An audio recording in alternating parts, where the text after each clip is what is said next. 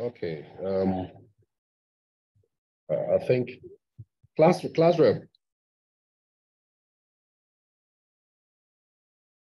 Class rep. Yes, sir. How many are you in all? I'm saying no, we have 223.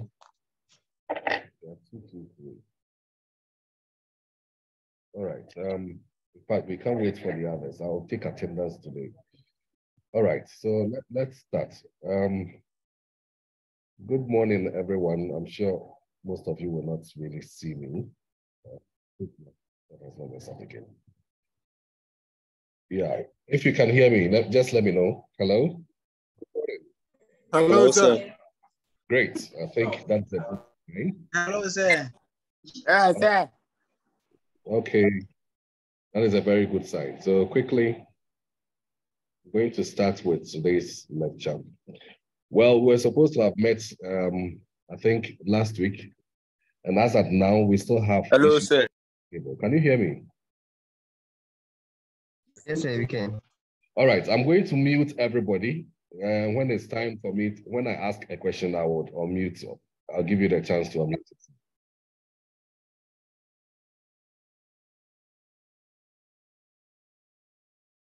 All right. So as I said, we were supposed to have met last week. Unfortunately, we had issues with the timetable, and as we speak, we still have issues.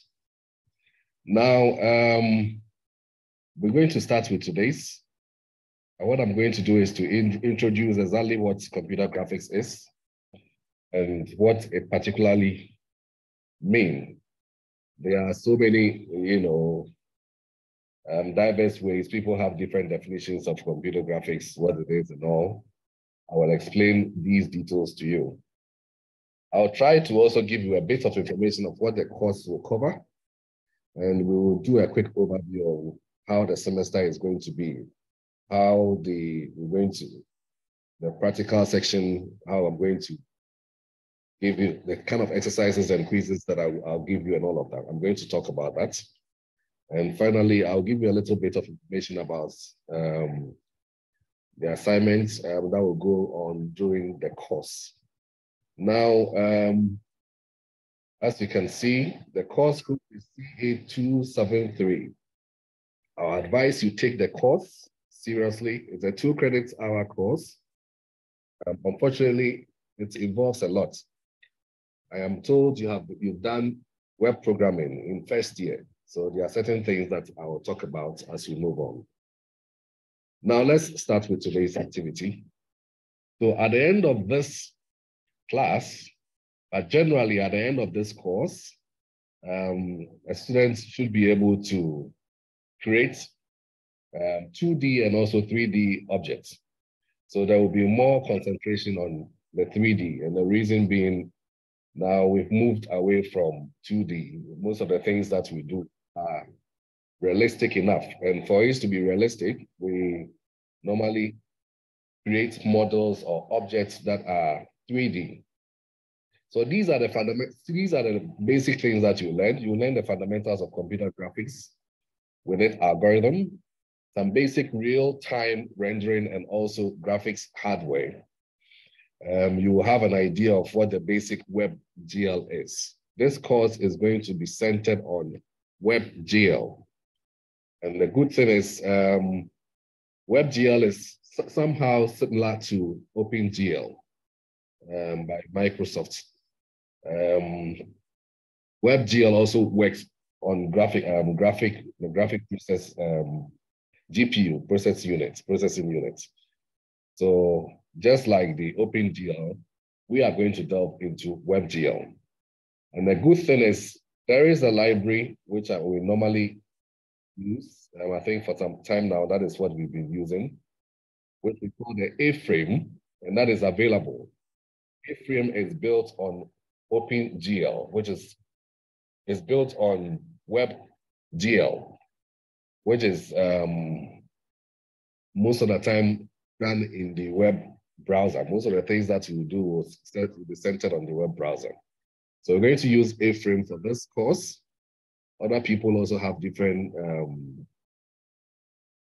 the previous years, I was using the OpenGL, but I realized most students had issues, was a little technically difficult for them, even with the installation. And because we were doing web, and you have done web in first year, it's a good opportunity to introduce the WebGL. Forgive me, it's supposed to be WebGL instead of what you see here. Just a minute. Yes, correct. It's fast.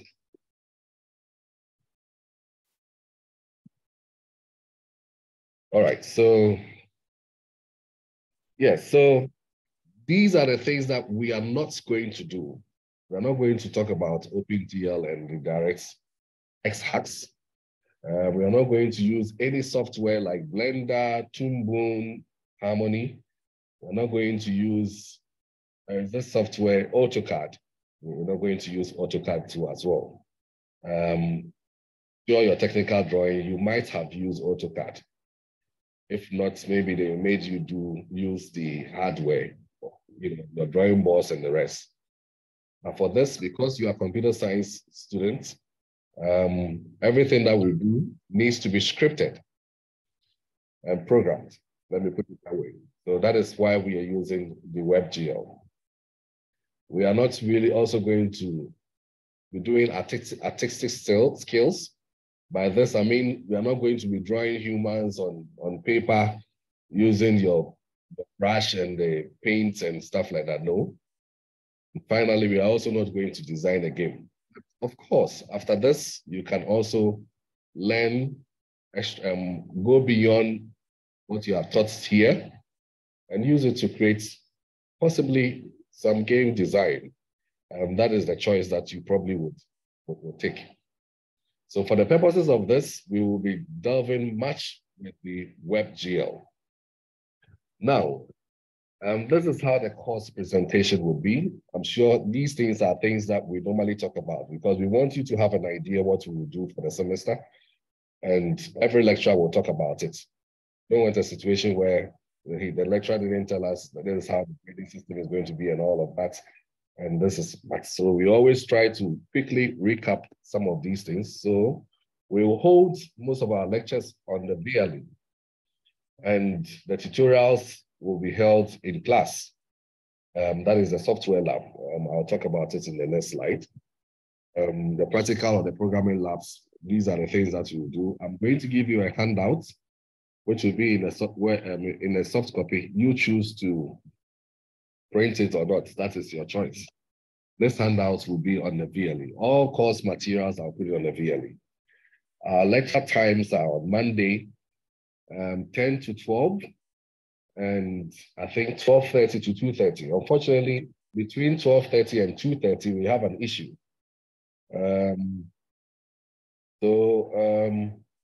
This is what I told the classroom. 10 to 12, I'm supposed to meet group A, and 12:30 to 2:30, I'm supposed to meet group B. So what I intend doing is to combine group A and B at 10 to 12 noon on Monday on VLE. So we'll hold that one on the VLE, just like what we're doing right now. Then the other part, which is supposed to be 12:30 to 2:30, will be held. So I would use that opportunity to record videos for the practicals, which I will expect you to go through those practicals, use those practicals, set up your lab.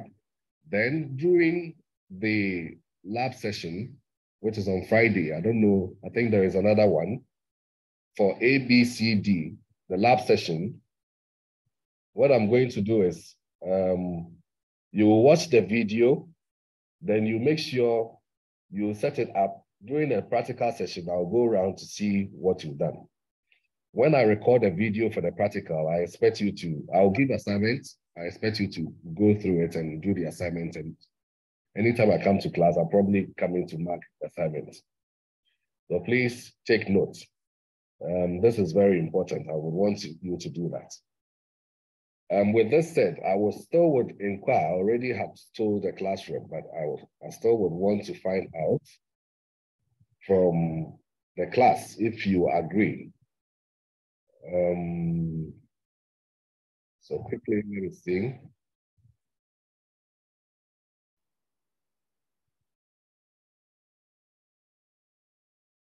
Just give me just a minute.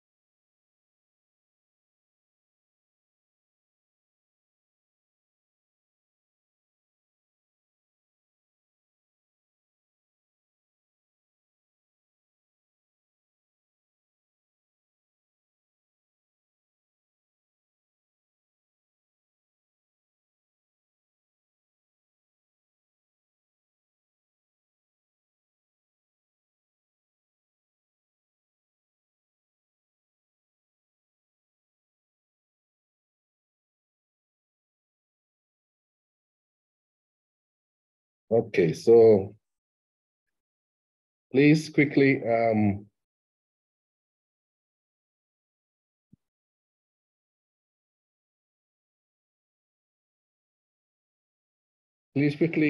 fill this poll for me. Let me be certain before I move on to the next slide.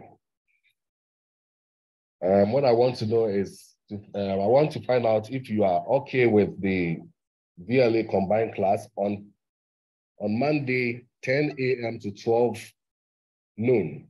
If you're okay, just say agree.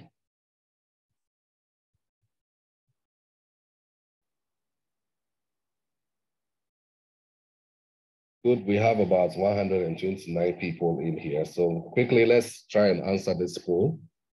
And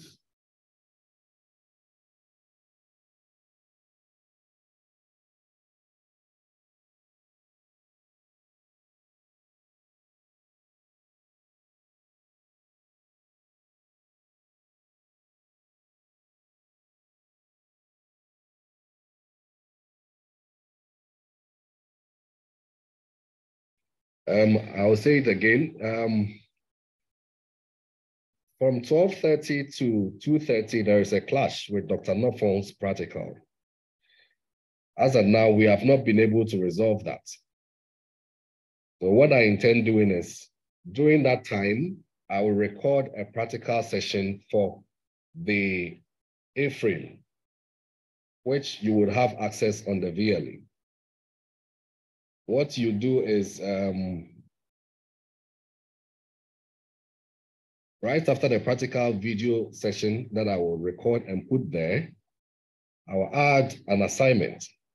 So you go through it, you do the assignment, then during our practical session, I'll come over, check what you have done, mark the assignment, and complete the process. And you should be mindful that for the practical session, for every week, we meet just once.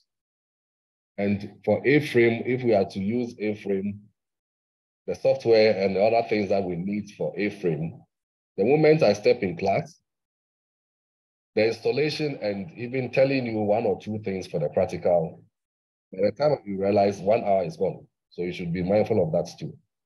And you just have 1 hour to do the practical. So I personally think a video will be good for you. And if you still don't agree, just let me know. All right, so I think I have the final poll here. Let me just put it up for, okay, we have some few people also answering. Let's wait for about a minute, then we'll continue.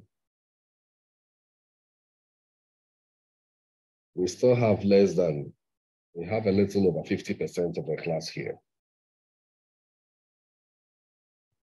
So if you can hear me, check your phone and make sure you've answered the poll that I just put across.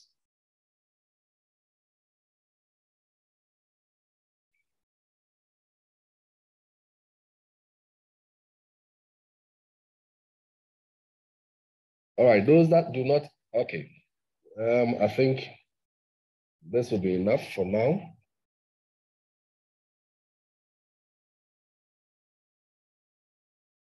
All right, so I'll end the poll and let me share the results with you. So we are all on the same page.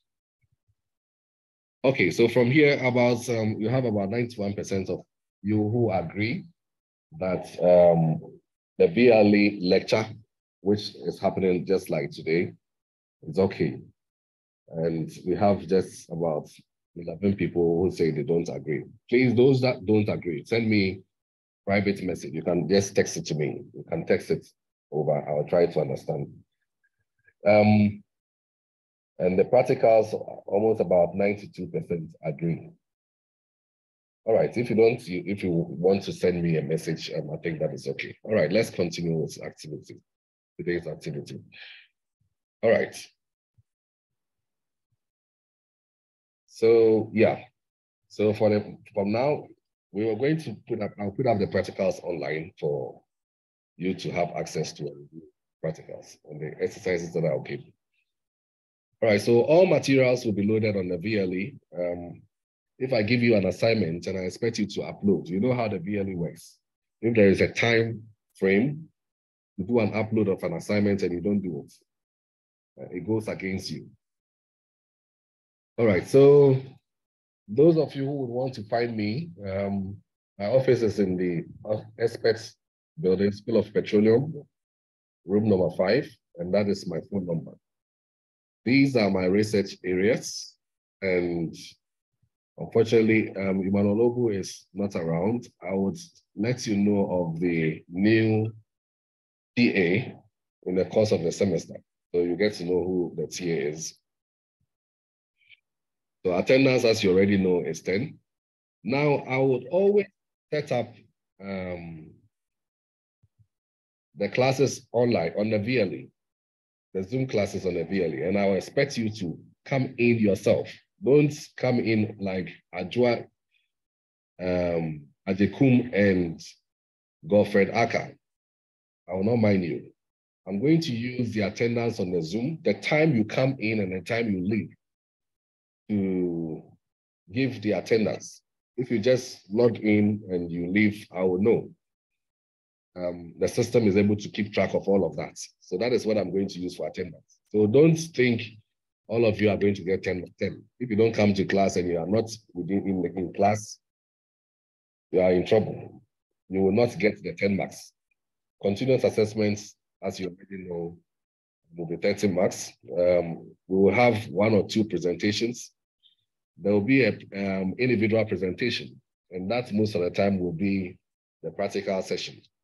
There will be a group presentation too. I'll give you a topic and I'll expect you to come and present in the form of a group. I'll put you in a group. We'll have quizzes. We'll have practical labs too as well.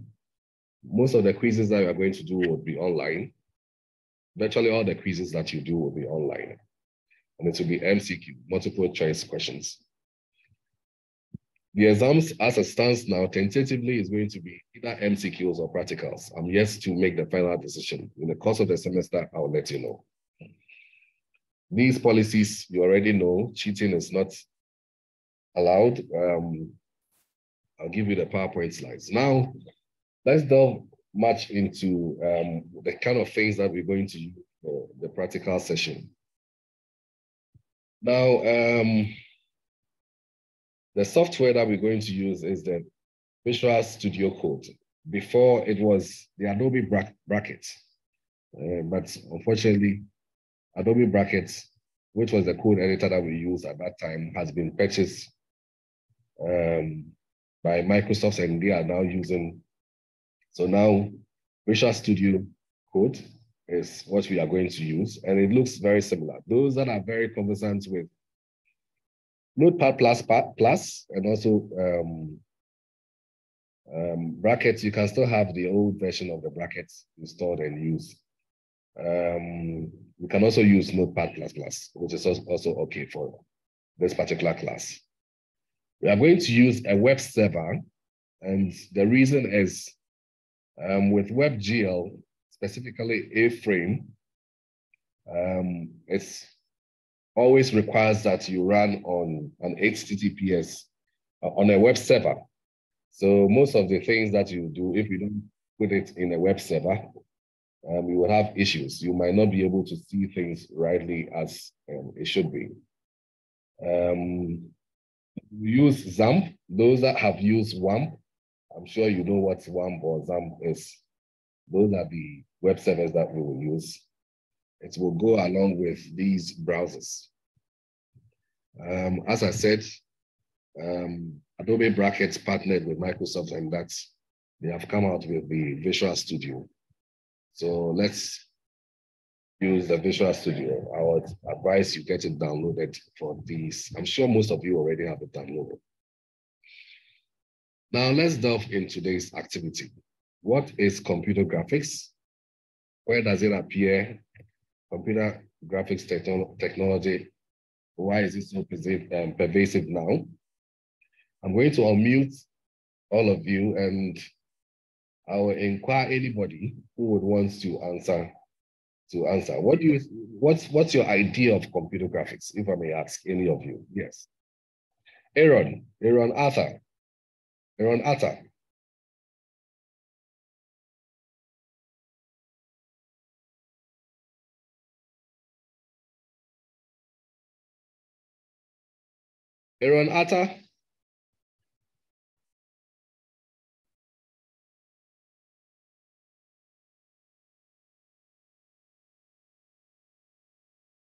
Okay. Aaron Arthur.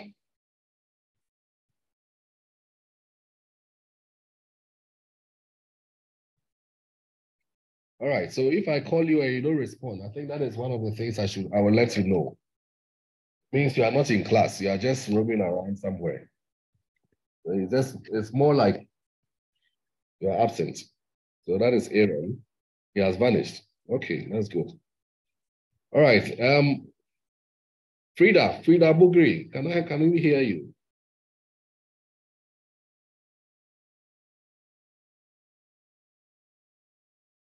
You can unmute yourself, Frida. Just tell me what you think computer graphics is. Frida.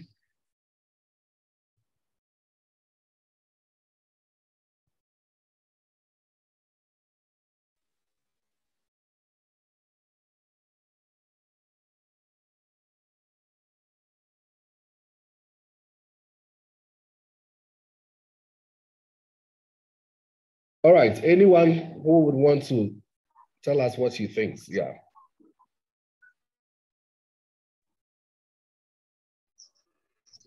So I'll do. My network is bad, that's why. Yes, can I hear you? The idea of computer graphics is using the computer to generate art or images. Or just tell me what you think it is. There is no right or wrong answer. Just what you think. Yes, Kelvin Amwaba.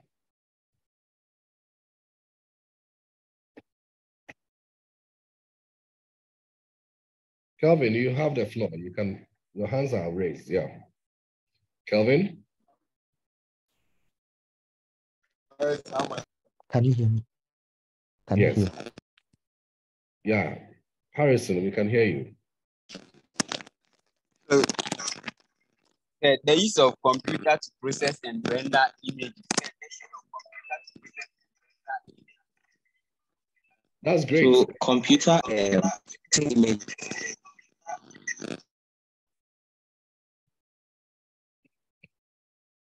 Okay, this is what I'll do.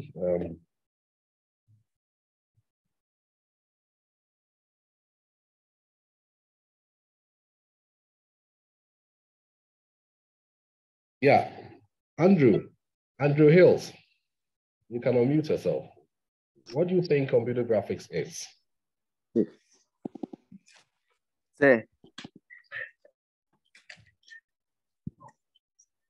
Say computer graphics, it deals with the generating images and the art with the help of computers. Okay, that's great. Bernard, do you have any other thing to say? Bernard Ephraim, you can unmute yourself and talk.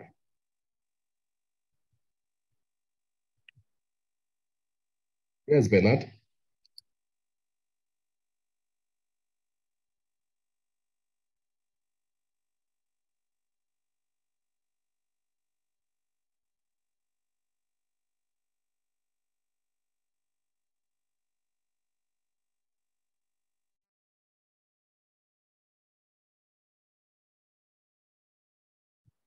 Okay, so I think most of you have been able to say something. So I believe we can all think of different places where computer graphics appear. You know of, most of you are aware of the fancy blockbuster movies and video games that are available. There are certain software or there are certain things that are being done to help the creation of these games and also these blockbuster movies. But the unfortunate thing is, in reality, most of the graphics is one of the, most of the graphics that is being displayed are not the actual thing. You know, they try to find ways to let us, to get us fooled in a way. And I'm sure most of you have also seen the green screen of some of these movies, blockbuster movies and the rest. I'm sure there is one video that I would want you to, I will show you. But now let's talk about, I think some of you have actually said what computer graphics is. I would want to explain and also delve a little bit into it.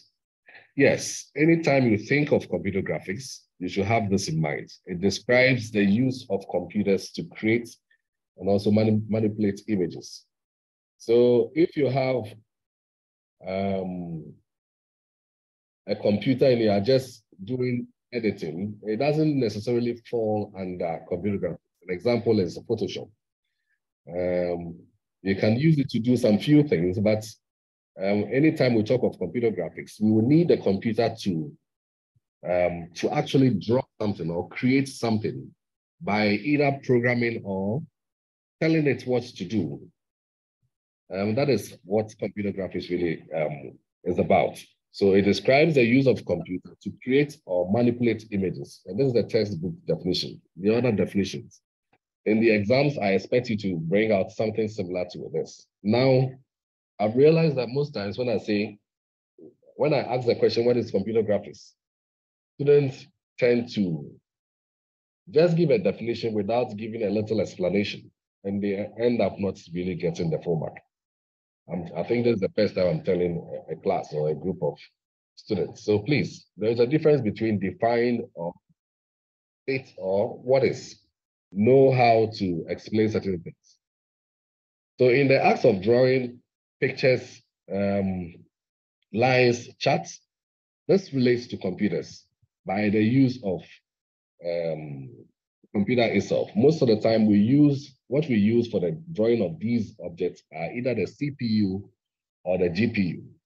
The GPU is most of the time the preferred one. And the reason is it's able to do processing of these images in terms of the creation at a very faster rate. CPU is unable to do that at a faster rate.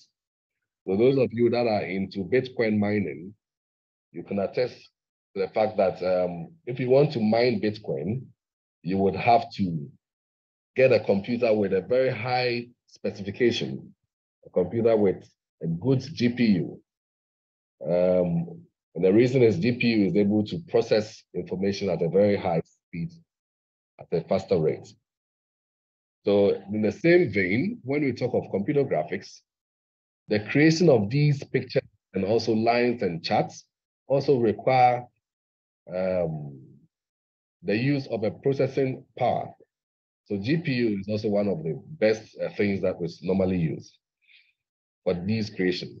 And also, most of you would also bear with me that to be able to play any of these recent or modern games on a computer, you need a computer which is robust enough with a very good GPU. You can run maybe San Andreas or some other computer game, FIFA 2022 on a very bad computer. It will pinch or lag along the line. You will not really feel how the game really plays out. So it is the art of drawing pictures, lines, charts, etc. on a computer screen by using programming languages. So in our case, we will be scripting certain things and telling the GPU to use those to create those objects for us. So in computer graphics, objects are presented as a collection of discrete picture elements. So just like your phone, if I ask you to pick a picture on your phone, you realize that the picture that you see, when you try stretching the picture, increasing the size of the picture, it gets to a point that it stops. And at that point, if the picture quality is not so good, you can see the picture pixelating. The term pixelating comes from pixels. By pixelating, I mean to say you see the smallest element of the picture. That is where you see the colors RGB. When you zoom in, you keep zooming in. Even now, if you zoom myself in or zoom the lecture slide in, you will see that it gets to a point, maybe the picture will pixelate. You'll see some dots in there. That is the pixel.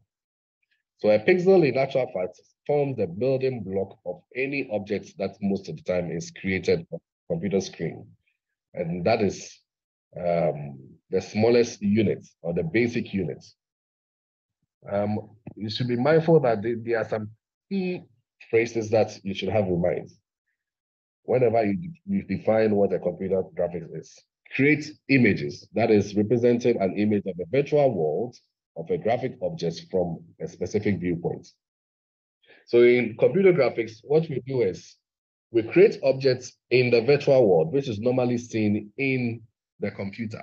And that object which is found within the virtual world inside your screen is what is shown on the screen.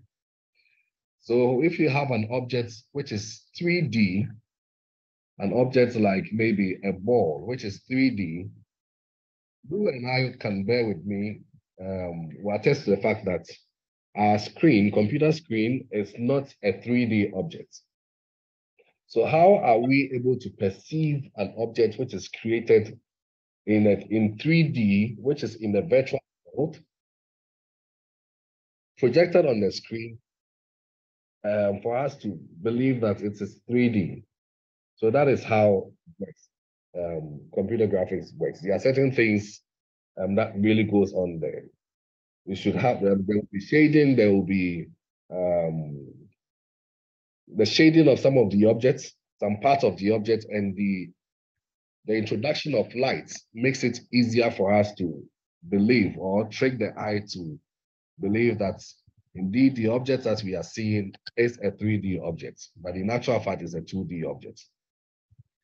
So anytime you have an object in the virtual world which is in 3D, it always will come, it always can be displayed on the 2D screen, mainly because of the physics that's going on in there, how reflection light works.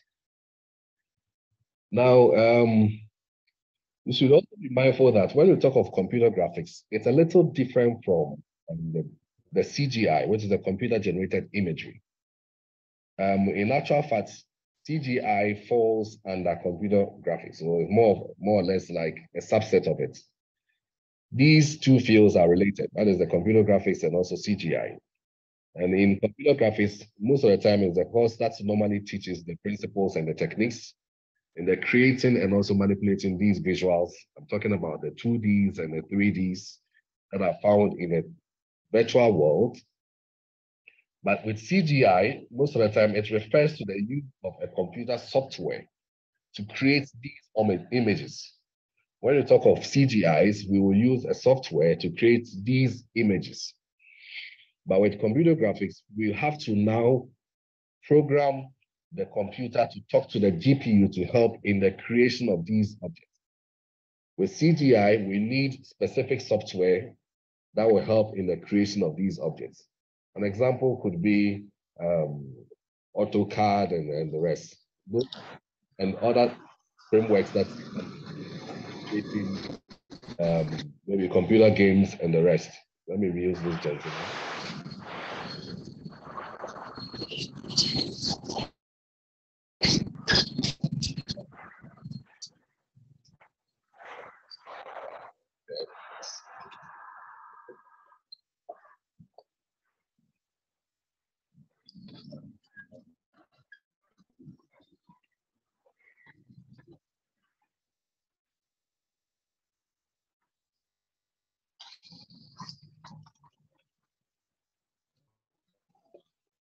Okay, that is great. I think I have some few questions. Let me just, there is this gentleman who says he didn't agree with it, with the VLA class because of network issues. That is fine. As I said, these videos would also be recorded. I'll put it online. It also will be on the VLA. So you can always visit it and also play whatever we talked about in class. So you have the chance to also watch the video. If you're unable to really hear me most of the time, you have the chance to also listen to the video.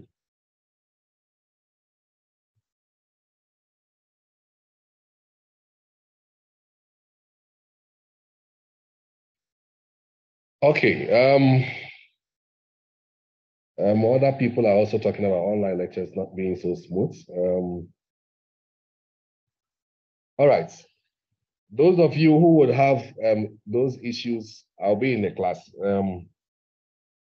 For today, I would want to see those people. For the 12:30 to 2:30 class, I'll be in the class.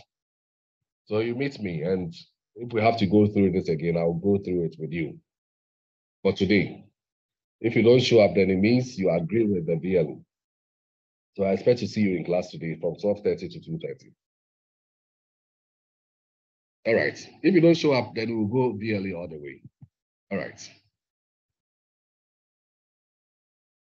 That is great. And as I said, whatever we do here, I'll put the video also online and always get it and revisit what we talked about. But you have to come to class. That one, you have to be there. Okay, so moving on. So now you know the difference between the CGIs and the computer graphics itself. CGI falls under computer graphics, more of a subset. And also, please let me pick this call. Just a minute.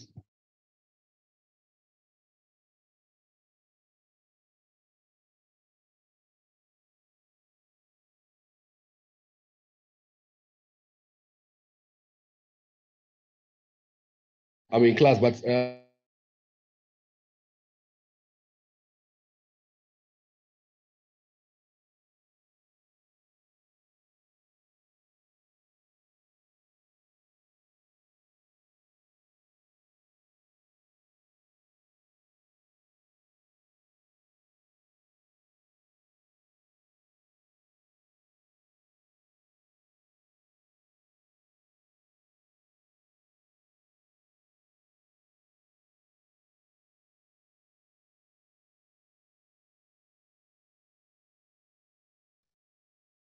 all right, sorry about that. So you know the difference between the CGIs and also computer graphics. CGI falls under computer graphics, and with CGI we use software to do the creation of these objects and the visuals, and it's mostly used in the film industry. But of course, it still falls under computer graphics. So when we talk of computer graphics, we would talk about them. But the idea is to let you know CGIs are also related to computer graphics. Now, still on the same slide, I said computer graphics also relates to, but different from image processing. That's a little different. With image processing, you have an image, you have a way of processing it. And most times we normally use the Photoshop. Computer vision. So with computer vision, what happens is we can take an image, analyze the image, and also identify who exactly the person is. There is this professor in KNUST, I think his PhD was centered on computer vision. And what he did was, based on your posture, how you stand, how you walk, he's able to tell, even if he doesn't see your face, that this individual is Aaron Arthur or Rafiu Abdullah. So based on, every individual has a way of standing, of posture, or even walking. We are all different in one way or the other. So with computer vision, we were able to, it's a way to also analyze an image or an object and also tell exactly what that particular object is. Again, computer graphics is closely also related to interaction or HCI, VR, and also visualization. Most times, human-computer interaction, I think, or interface, I think you'll be doing it in, I don't know if it's in third year or second semester. It also relates to that. These are graphics, pictures, objects, how these things are created. And most times we normally program to come out with this. So all the computers have graphic user interface. The computer that we have the graphical user interface. In previous years, or in your first year, you were told that to be able to talk to a computer, there are two ways. We have the command line interface and the graphical user interface. The introduction of computer graphics helps us get the graphical user interface aspect to be able to talk to a computer. And you should be mindful that, as I said, the screen only projects objects in 2D, but because of the lightening effect and the rest, makes us feel those objects are 3D. The screen is 2D, so the object that can come out of it is 2D. The objects that are created within the virtual world, with the introduction of the concept of light, makes it possible for us to perceive these objects as 3D. All right. On this screen, I have Bridget Addy here. Bridget, on the left side of the screen, you can unmute yourself, Bridget. We have the 2D and also 3D objects. On the left side, where the 2D is, there is something funny going on there. Can you tell me what it is? Bridget Addy.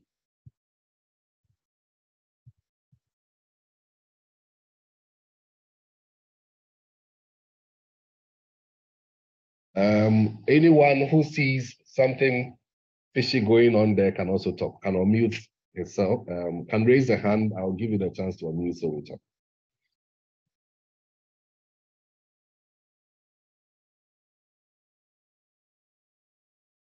All right. Asari Ampopo. You can unmute yourself. The cube and the 2D example side. Yeah, that's great. So on the left side, we have a cube, which ideally is not supposed to be seen there, but we see it's in there. So that is the 3D objects finding itself in the 2D objects. What makes it 2D and what makes it 3D? You can raise your hand.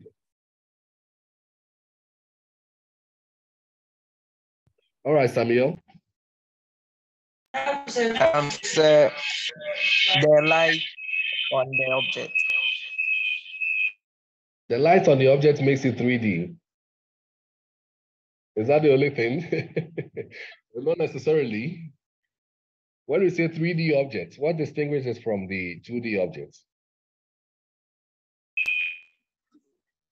Yes, Clement. Yes, because it has 2 dimensions instead of, it has 3 dimensions instead of 2 dimensions. And what are they? It has breadth, length, and height. It has a length and height, and that makes it a 3D. Breadth, length, and height. Great, that is true. It has these three, L, X, Y, Z. It has these three. That is why that makes it a 3D object. That is great.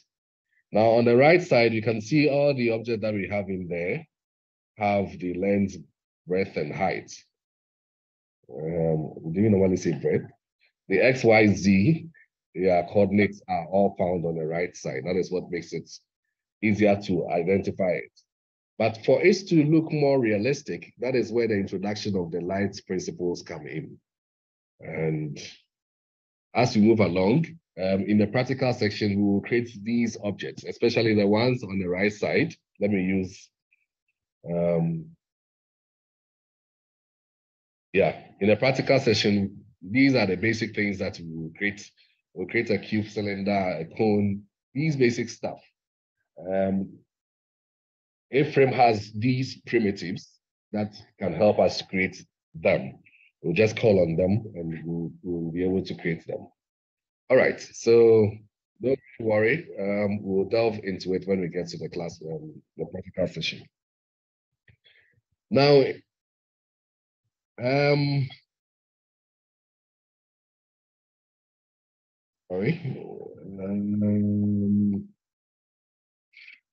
yeah, I believe you've thought a bit about some different places where where computer graphics is used or where we can use it. And in the movie industry, it's normally being used. And this movie, that is Matrix, see, they have a green screen and they're able to capture, they do virtually everything in the green screen. And at the end of the day, they're able to project the object that they have using CGI to a different background. So looking at this one, you can see this is the actual thing happening. And over here, this is the CGI integration that happened. Again, from here to, I don't know, forgotten this movie, but most of you, I'm sure, you are familiar with it. So this is also the object purported to be the dragon, where this lady is, stroking the head. And Spider-Man too. You see how funny these, green screen makes things happen. And the ultimate thing, this particular movie, Avatar, you see the lady and how the use of CGI's computer graphic related technologies helps in the creation of these blockbuster movies and these special effects movies. So generally, when we talk of computer graphics, what usually comes to mind for most of us are in the movie industry. And of course, there are both animated films like the Pixar Dream, which I'll show you. And also we have the crazy special effects that can see the Hollywood blockbuster as we can talk about. Finding Nemo, I don't know if any of you have watched it before. That is so beautiful. So there are special software that were used to create this particular movie, Finding Nemo. So these are CGIs that help in the creation of these special effects in movies. So one of the little subtle things that you should have in mind is the aspect that even in the special effects world, some of the graphics that are seen are actually quite difficult to notice. There are some, like this one, for instance. You see how it is. It is so difficult to believe that in actual fact, this is what is happening. You know, the CGIs are so good that they come out so nice.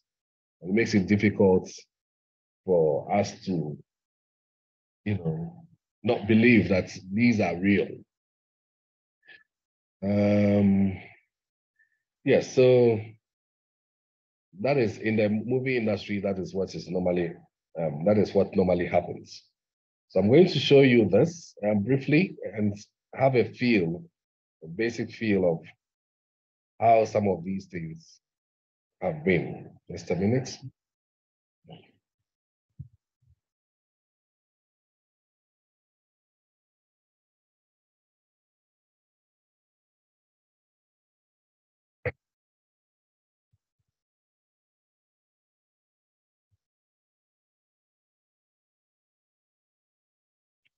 Those that have watched Grey's Anatomy, I think that is some scenes of Grey's Anatomy.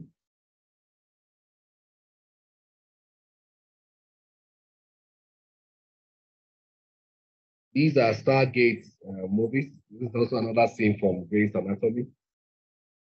So in actual fact, this is what happened, and but we are always being fooled by these gentlemen, these movie makers.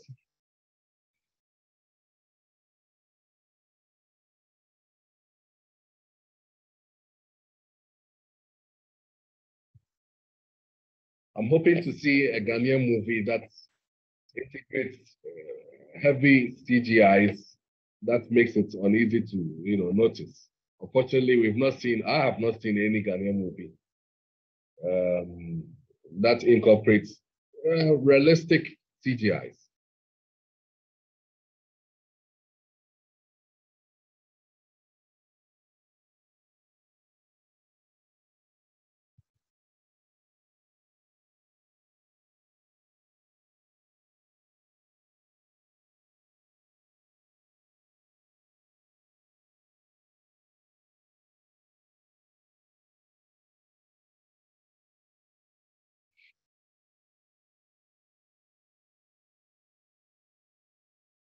It's a short video, I think about 2 to 3 minutes, so it will end right on.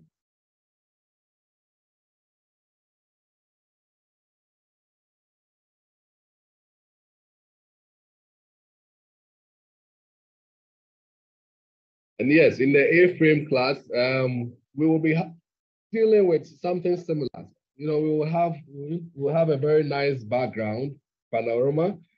Then within it, we will have objects placed in there. So we have something not similar, something similar to some of these using A-frame. So just brace yourself and let's have fun in the computer graphics class, especially with the practicals.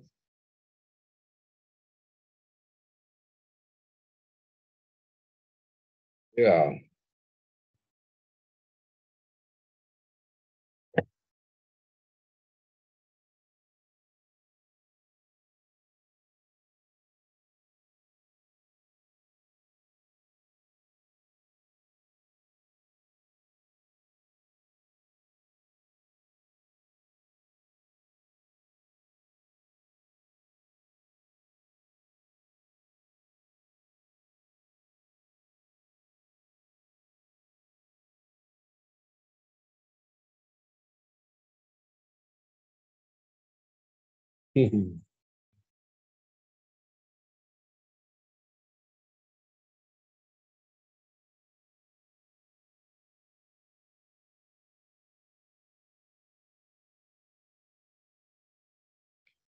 Yeah, Hero. Those that have watched Heroes also, I think this is a character in there.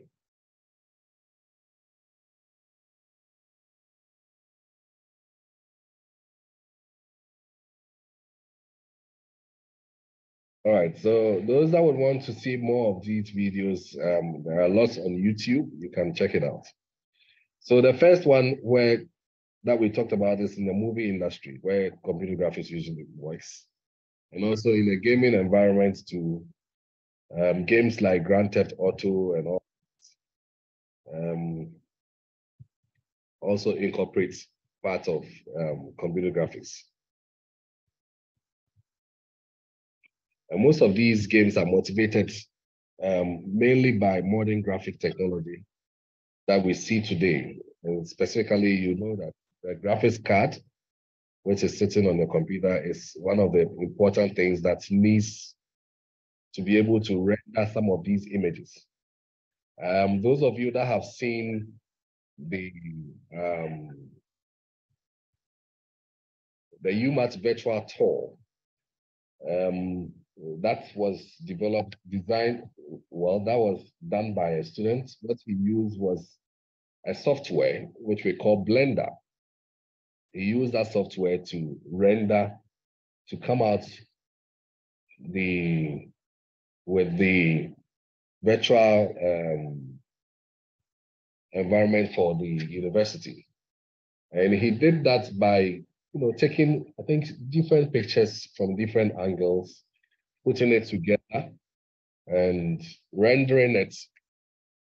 Surprisingly, he couldn't run on his computer. I think along the line, his computer crashed because the rendering of the images to come out of the virtual environment was consuming much of his CPU. His GPU was, I think, very low.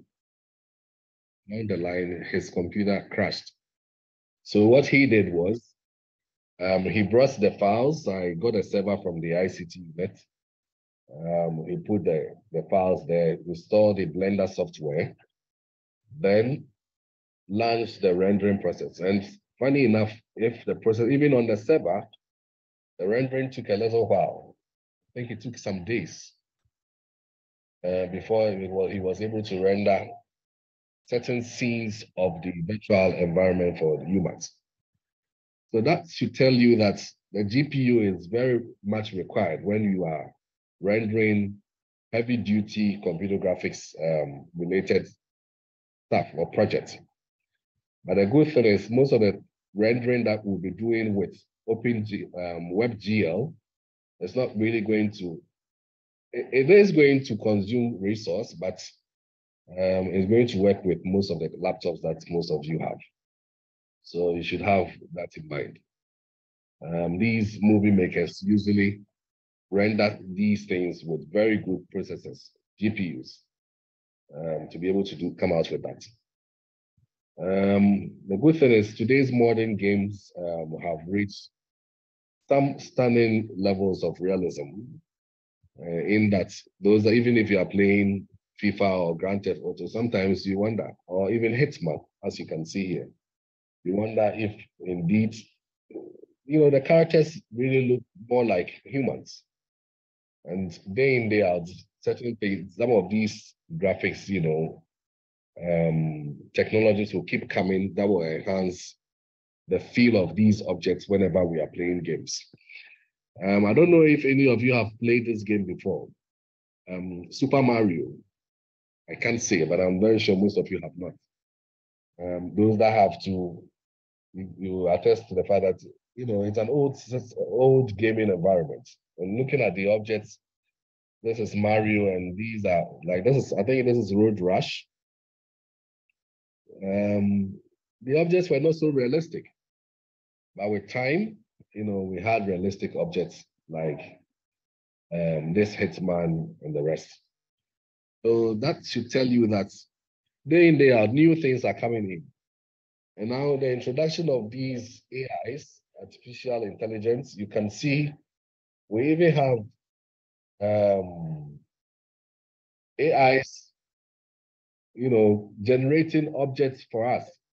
And by doing that, for instance, if you want to design a character, if you're able to design a character in Midjourney, you'll be able to see, the Midjourney will be able to come out with a character that you described just by text. So those of you that have not tried it out, you can check out Midjourney. It's an AI tool which is used for the generation of graphics and graphic objects. You can use it to generate some characters for yourself. And such characters can be used in games and the rest. And I'm sure most of you are aware of the popular GPT. It's also moving around, and there are so many things that people are doing with it.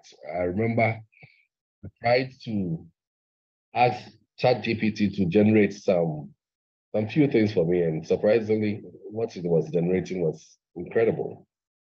You can try some of these AIs. I expect to see some of you guys, coming out with the generation of some objects in WebGL, create using some of these AIs to create some objects in WebGL. I hope to see so many things happening this semester. All right, previous years, I think they have been doing incredibly well, and I'm sure this time round, we are going to do way better than previous years. So that is also an example of the use of computer graphics, where computer graphics is used. In simulations too, computer graphics can also be used. Those that can drive, there are times, even in movies, there are times that if, for instance, we have the Microsoft Flight Simulator. What it does is they've simulated how you can learn how to fly without using the actual aircraft. So with this, it's the same way that also happens for people that would want to learn how to drive. They have a simulated version of it. Some of them you would wear the 3D glasses. Others you can sit behind a giant screen computer monitor and will be operating on the road. So with this, for instance, the Microsoft Flight Simulator, this simulation, you can learn how to fly the aircraft. Advantages to some of these products. Although these products are very expensive, there are certain advantages to them. An example could be the use of fuel. To learn how to drive or to learn how to fly some of these, you will need to burn a lot of fuel. So if you have an electronic version or a simulated version of these learning environments, what can happen is you can sit behind the comfort of these environments and learn how to do this driving. You can crash, do all those. When you are perfect, then you can go on the road or you can fly these aircrafts. That is an example of a good way of using some of these simulation. And another example would be accidents. Instead of crashing with a simulation, a crash is not in actual fact a realistic crash. So that can also help protect you in a way.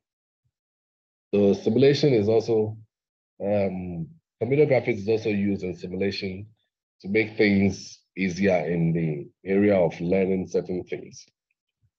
Now, in CAD, that is the computer-aided design and also computer-aided manufacturing, CAD and CAM. We normally use these, most of these, before an object comes out, a product comes out, most of these CAD or CAD-CAM designers are able to model these objects. See, like this one, for instance, if this product would want to come out, they can model the objects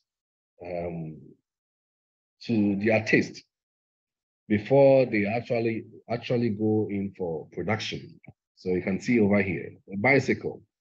You can also use AutoCAD to model the bicycle and see how the simulation would really look like before you would actually go into the production of some of these products. So in CAD and CAM, computer graphics also is found in there. There are times where architectures, there's an architectural building. You can see before this particular building can even be put up, it will be good for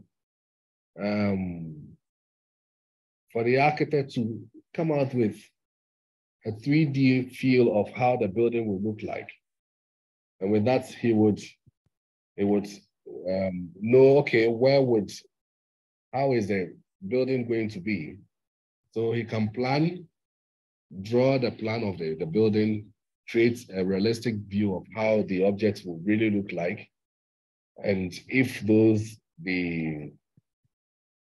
that are going to fund these particular projects are conversant with and okay with the structure that has been designed by the architects, then there's a high probability for them to push in money for the building of for mounting this particular building. If not, people would be building, and at the end of the day, their building will be collapsing and the rest. So certain things can go into building, and we can use computer-aided design, computer-aided manufacturing, which is also part of computer graphics to be able to design some of these products before we start the building of such projects. So there is an example. And of course, now people are also using, on architecture, there are people who are also interior design.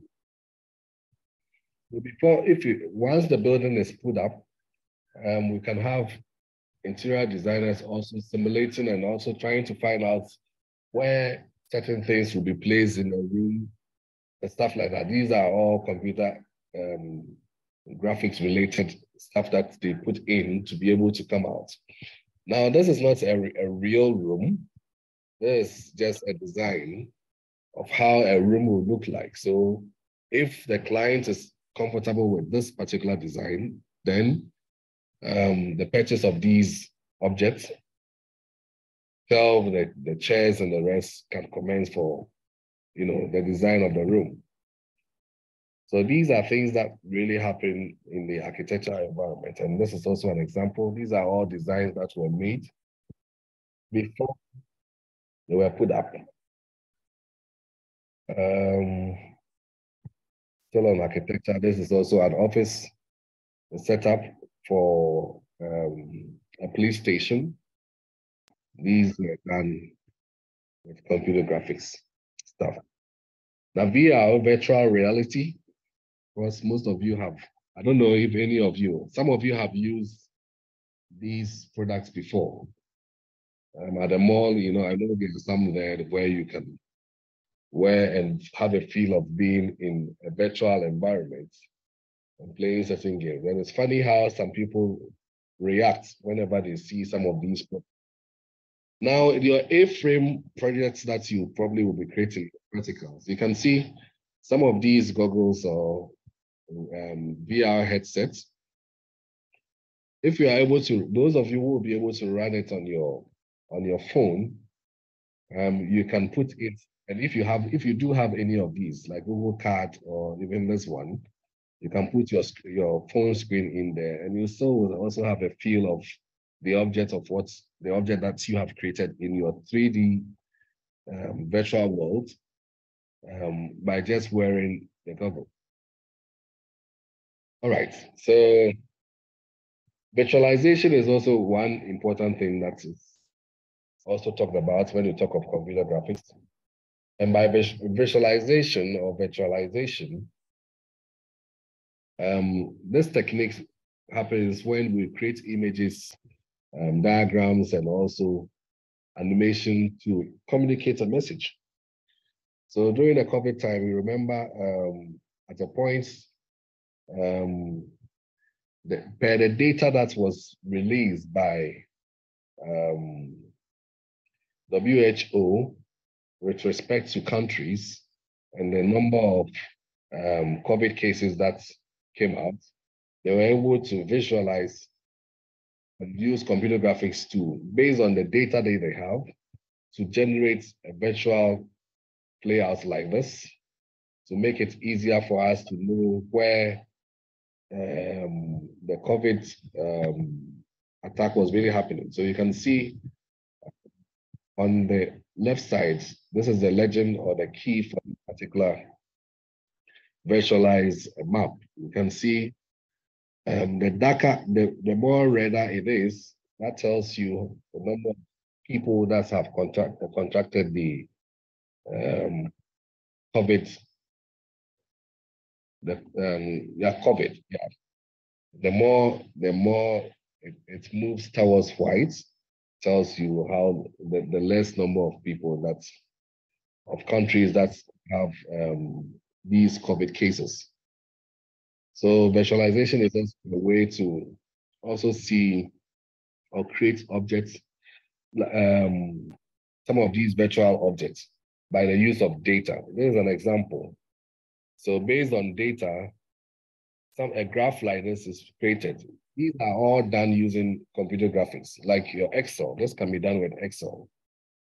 By having enough data, you can use Excel to do this data visualization. You'll be able to see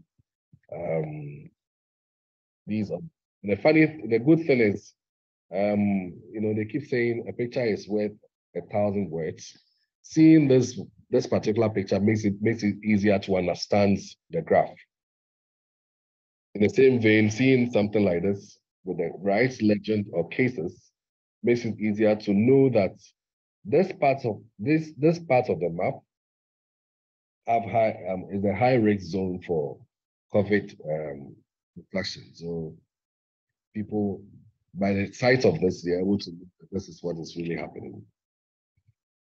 Medical imagery, these are other things. In fact, all these are areas where computer graphics is used. With medical imagery, it normally refers to the techniques and the process which is used to create images of various parts of the human body. So you can see an example is the X-ray machine. You can see this individual going into the MRI machine, which is the magnetic resonance imaging. And by entering, we are able to also know certain things that is happening within the individual. These are all created with computer graphics. So X-rays and the rest in the medical environment are being created with the aid of computer graphics, all because of computer graphics. In the educational environment, we normally use this in teaching, and we sometimes use animation like what I'm even doing right now. And with this, the introduction of computer graphics has made it also possible for people to be at home, sitting in the comfort of their rooms, on their beds, and also listening to lectures with very good internet access.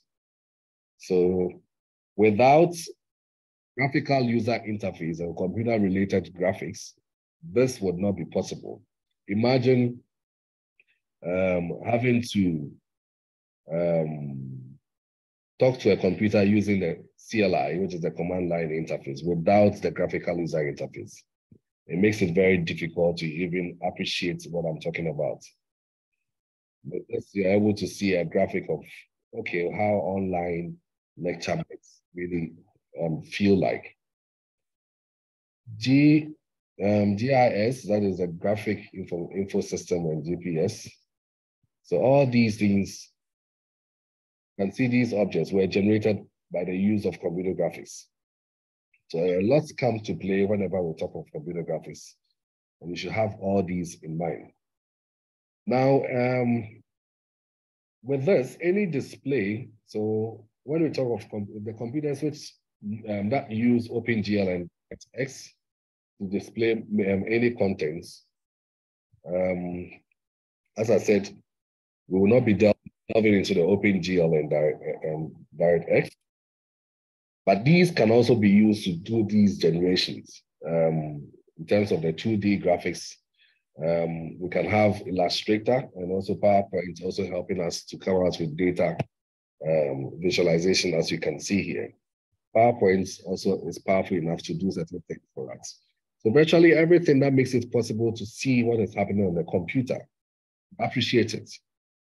Like the graphical user interface relates to computer graphics, as the name says, graphical user interface. So human computer interaction, that is ACI, which is a field that deals with the study of focusing on the design of computer technologies, also relates to computer graphics. As I said, in about, I think, next semester or third year, you will delve much into it. Computer graphics has also made it possible for us to also see, to use our phone, with the phones, we're able to see these graphic objects, like even watch movies or even listen to me talking, laptops and so on and so forth. So all these are possible because of that. Now, I talked about animation. So some years back, Pixma was producing movies.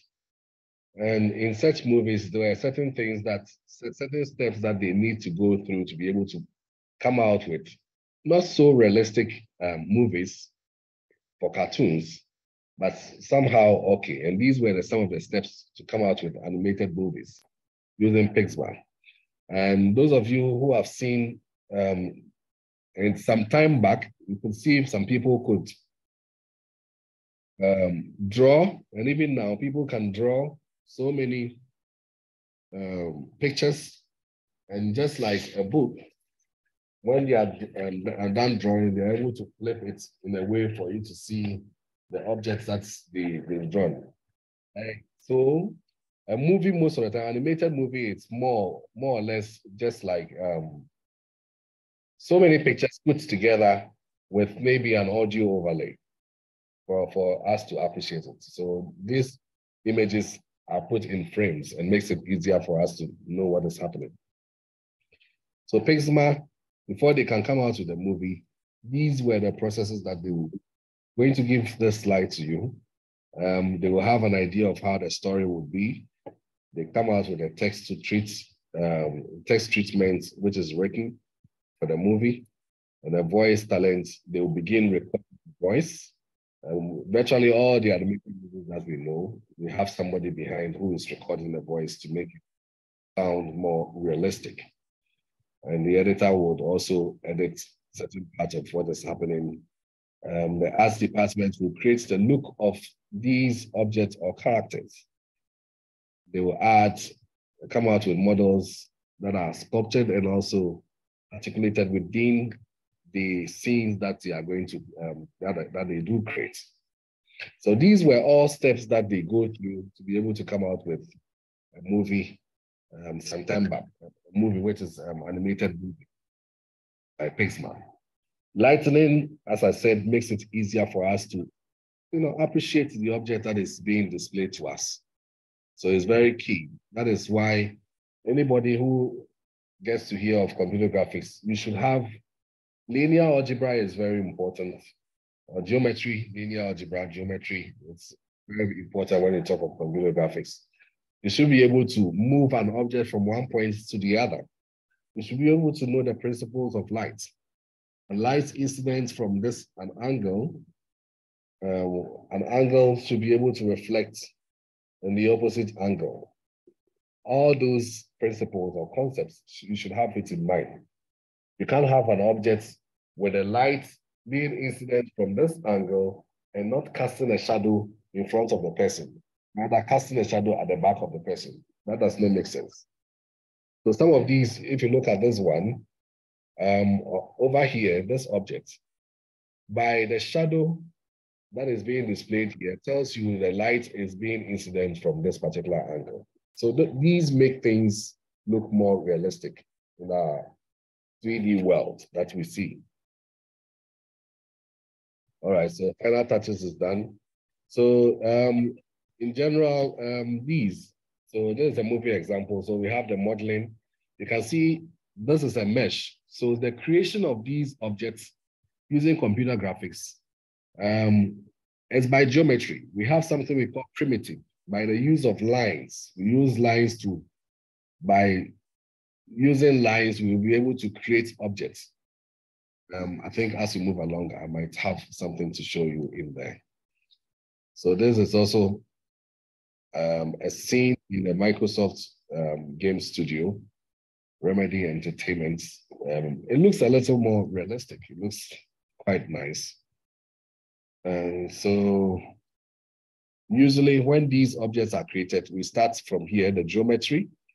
So you can see from here, these are mesh of lines together to form this particular object or model, or this particular object. Once we have it, then we are able to add what we call texture to it. We're able to add texture to it.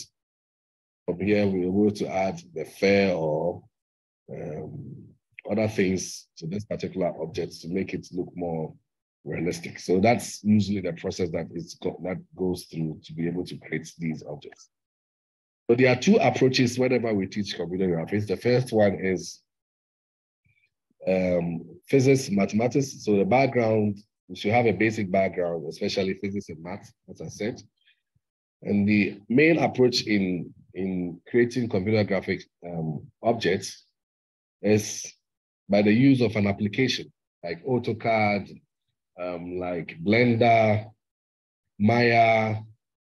Those are software or applications that you can use to generate these objects. The second is the use of libraries. So we are dealing with the use of library because we are computer science people, and we should be able to code, to talk to the GPU to create certain objects for us.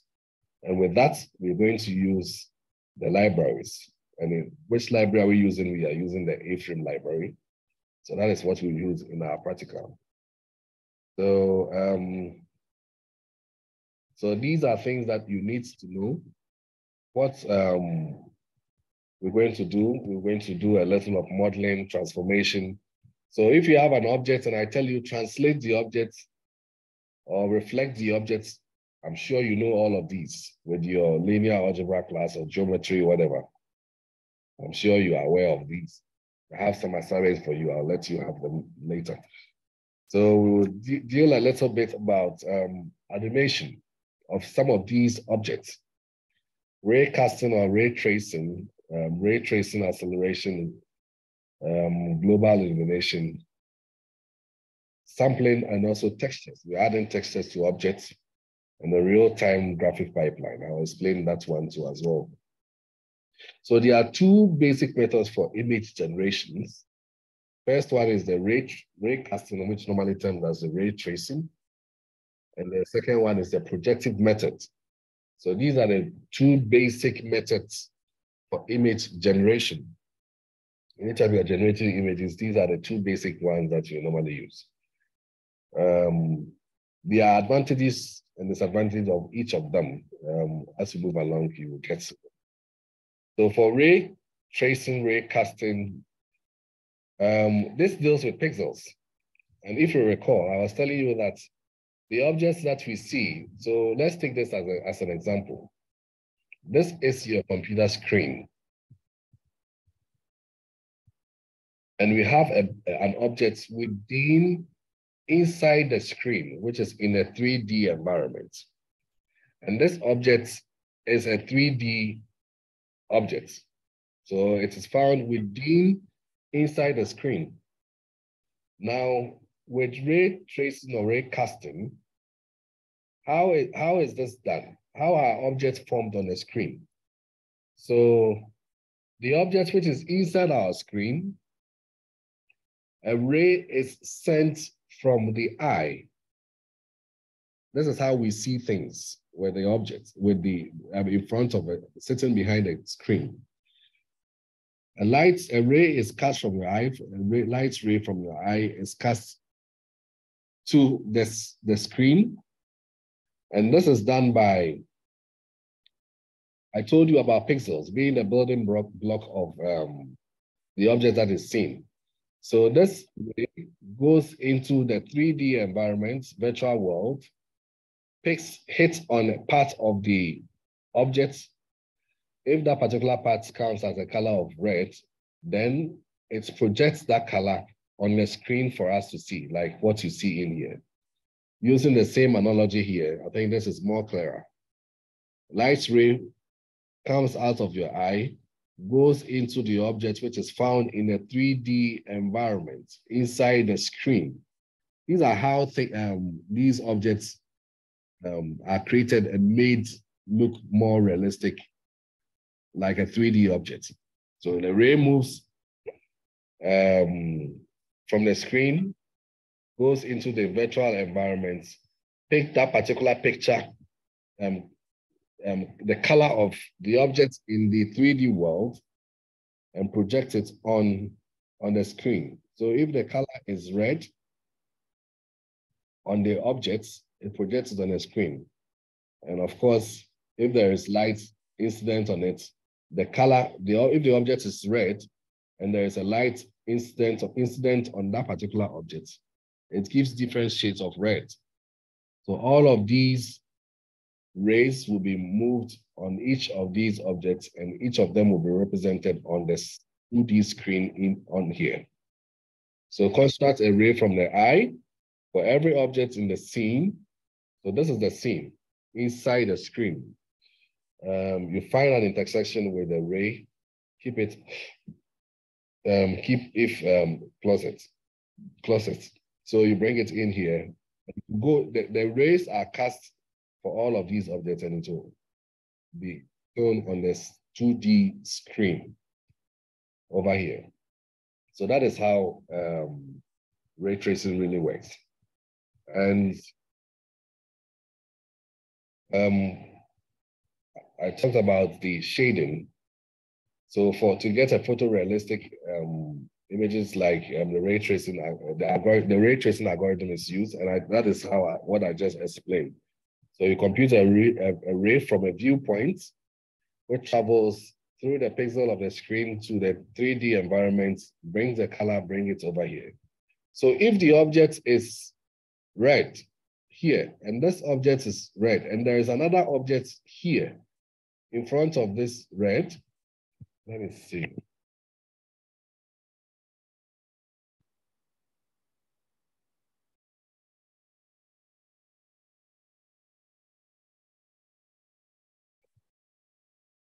Yeah, so if this object, okay, is here, and there's another object in here, like green. This is a green object. And this is an opaque object. You know what opaque objects are? Light does not pass through. And this is a transparent object. So if this is a glass, which is of color green, and we have the ray being cast from the eye from here to this particular object, which is this object, what do you think will be the color of the pixel that will be shown in here? Anyone?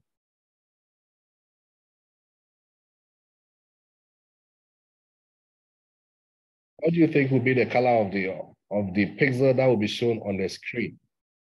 There is an object here which is transparent. There is an object at the back of the object which is transparent but is red and it's opaque.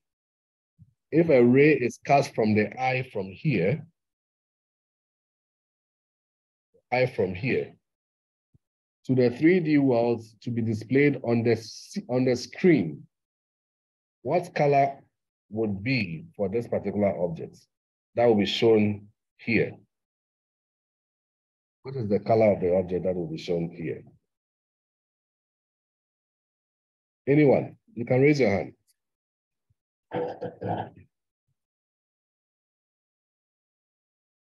Anyone?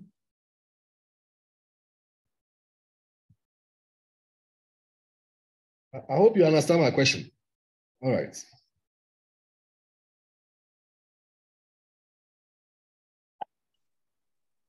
Okay, Bernard Ephraim, I think you can unmute yourself.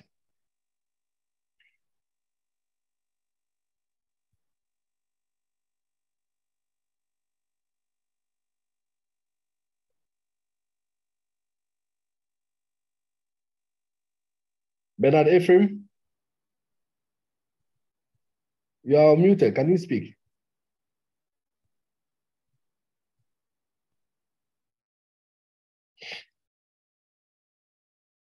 Anyone?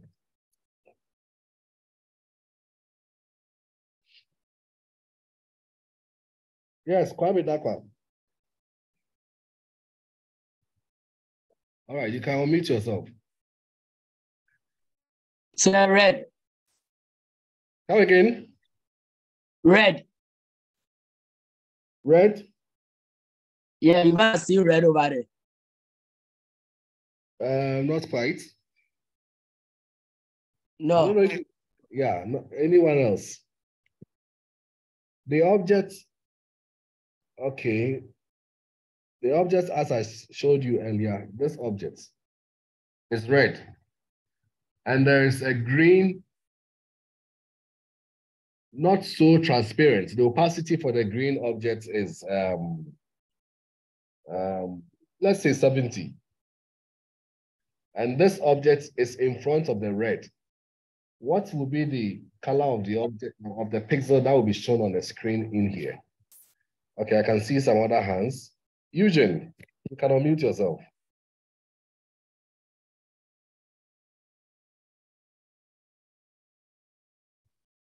Eugene, you can unmute yourself and talk.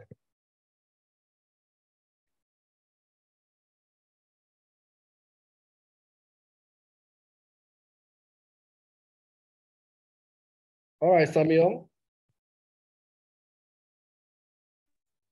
Violet. Violet. Why do you say violet?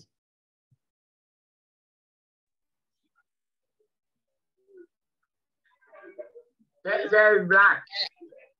Hey, maybe I don't know. Black.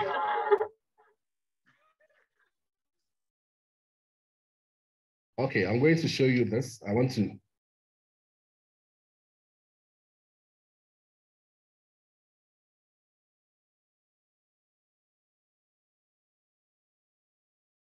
Okay, so.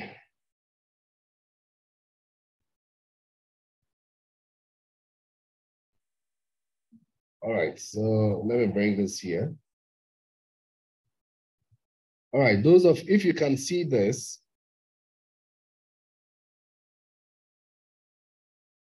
let me use this one rather, so you can see it well.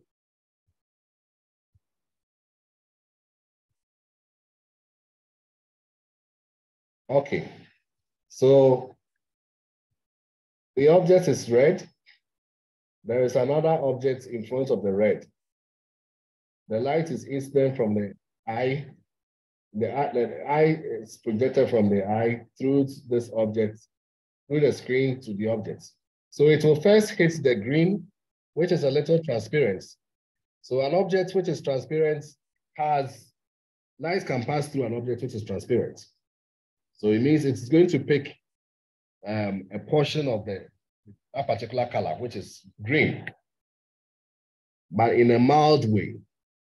And it will combine the green with this object's color, which is what? Red. So a combination of red and green is what will be shown on the screen here. So looking at this, you can see this is red, this is green. So the objects that will be formed will fall somewhere in here.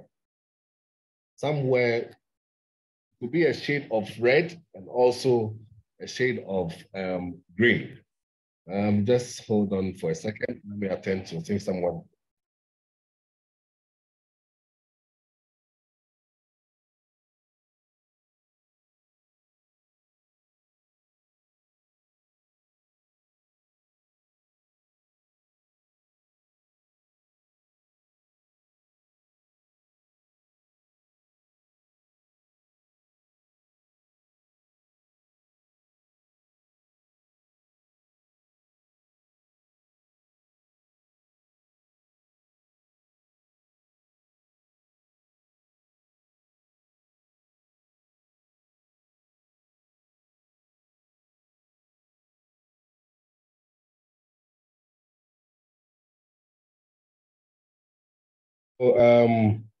So we're going to get a shade of that color, as I said. So it will be a combination of red and also green.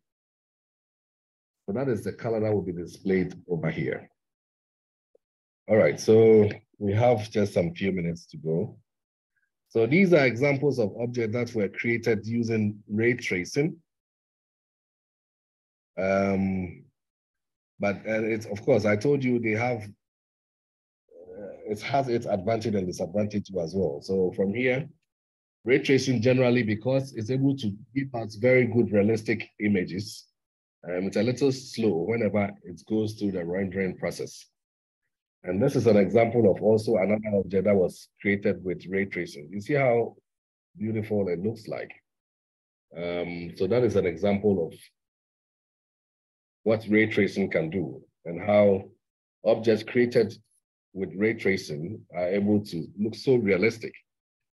The police office I showed you earlier also is of the same vein. It's also created with ray tracing. And these are examples of objects that were created. So now for your first exercise, I would want you to briefly explain how computer graphics is integrated in these three areas: the HCI, IV, information visualization, and also image processing. This is going to be an assignment put on the VLE. I would want you to load, there'll be a deadline for it. I'm going to check for plagiarism as well. So research, get your information right, and load it. The deadline for this would be, today is Monday, Friday. Friday before we have our morning lecture. So just get yourself ready for the solving of this write-up. I don't need anything more than 2 pages. Maximum, a page is okay. If you go a little beyond a page, that's also fine.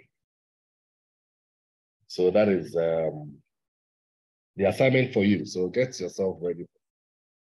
I would put it up on the VLE too as well. So the next time we meet, we'll talk about the projective method, which is this one. So get yourself ready and let's meet. Those of you that says you have issues with the network, I will want to meet you in class at 12:30 to 2:30. If you don't come, then it means you're okay with the VLE. All right, let's call it a morning. Thank you very much.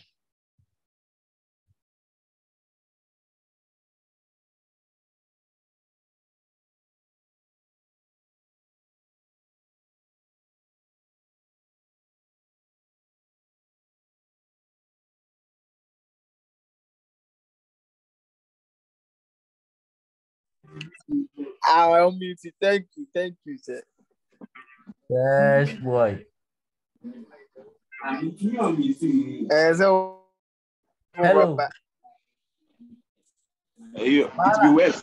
Later on, you want to be worse than ours. Ours have gotten more useful. how did my video? Hey, koala.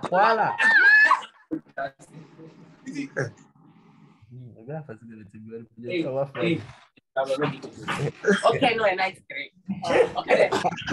One day and something. No, okay. We call it a morning. Okay, we call it a woman of Polina. And yeah, we now we will go to 99. Number down, measure the number of material into my behind the next second with Tabia or tear around video. Why don't go for few months? Let's call it. No, tear really.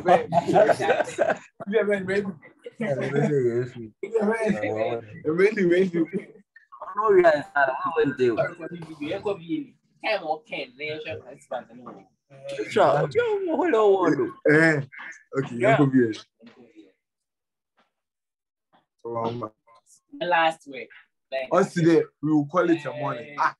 How is he know that? You know here. Hello, what do you do?